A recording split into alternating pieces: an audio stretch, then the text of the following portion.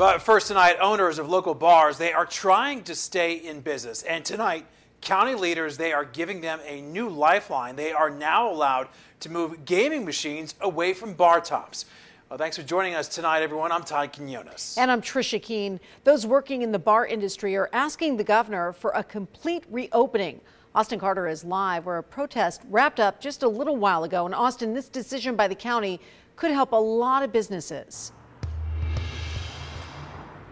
Hey, Trisha, that's absolutely right. Certainly some good news today for taverns when it comes to their bottom line. But for bars this week, they've been told that they need to keep their doors closed.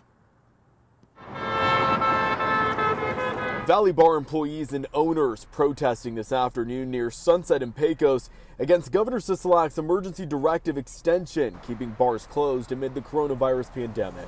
He needs to make the decision to open up all bars, and if those bars don't comply, then deal with that.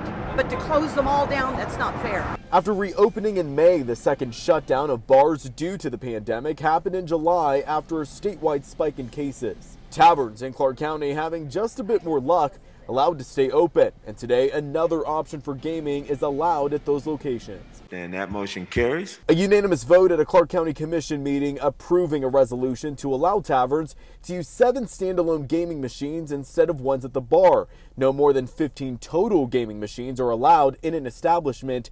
Commissioners think it's the right move. Businesses in general are going to see some yo-yo effects, and I think that this gives us a little bit of flexibility. But bar managers like Tara Jurgens of Apache Joe's Bar, who are still closed, are fighting for a chance to bounce back and don't think they're being given a fair chance. Everyone said we were compliant. We've never had any complaints, but still we're shut down for nothing that we did wrong ourselves. Those we spoke with question how casinos with hundreds of people inside and possibly harder to enforce social distancing rules are allowed to remain open.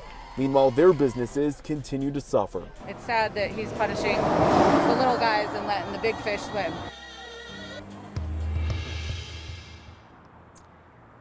And you know what? Some have actually already taken action. Actually, 37 bars and taverns here in Southern Nevada filed a lawsuit against Governor Sisolak's order to remain shut down. If you'd like to read through that lawsuit, we have all the details up on our website. Head over to ktmv.com.